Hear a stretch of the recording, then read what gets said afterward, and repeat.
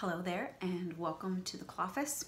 Usually I do say good morning, but I wasn't able to get this out this morning and the Lord has really impressed it on my heart and the timeliness of this, so afternoon it is.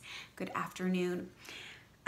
First thing this morning when I woke up, the Lord reminded me of Paul and the Damascus Road experience that he had in his conversion.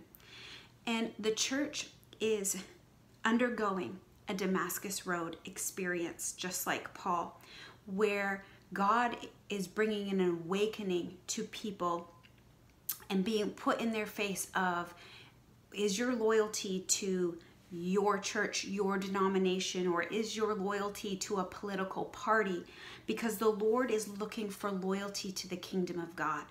We are the people of God and we are called to be the kingdom of God, and that is where our loyalty is supposed to be.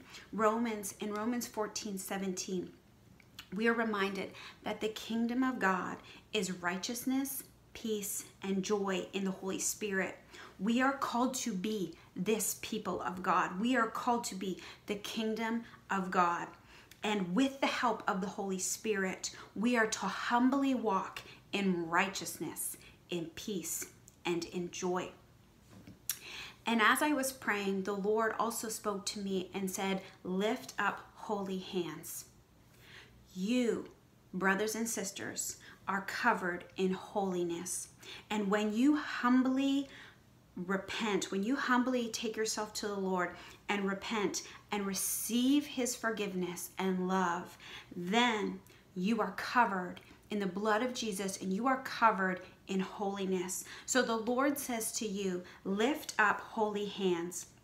And in that, surrender yourselves to the purposes of God. Loyalty to the kingdom of God. Lift up holy hands. Surrender. We must surrender ourselves to the purposes of God. Let it be according to the word of God. Because God's word does not return to him empty. It does not fall to the ground. So we need to walk in the purposes of God. Walk in unity with him, with his kingdom, because his word won't fall to the ground. And we have been invited to be in that, to be with him in his word. So 1 Timothy 2:8 says, I want men, and we're going to include the women as well. I want my children in every place to pray, lifting up holy hands without wrath. And so God, or dissension.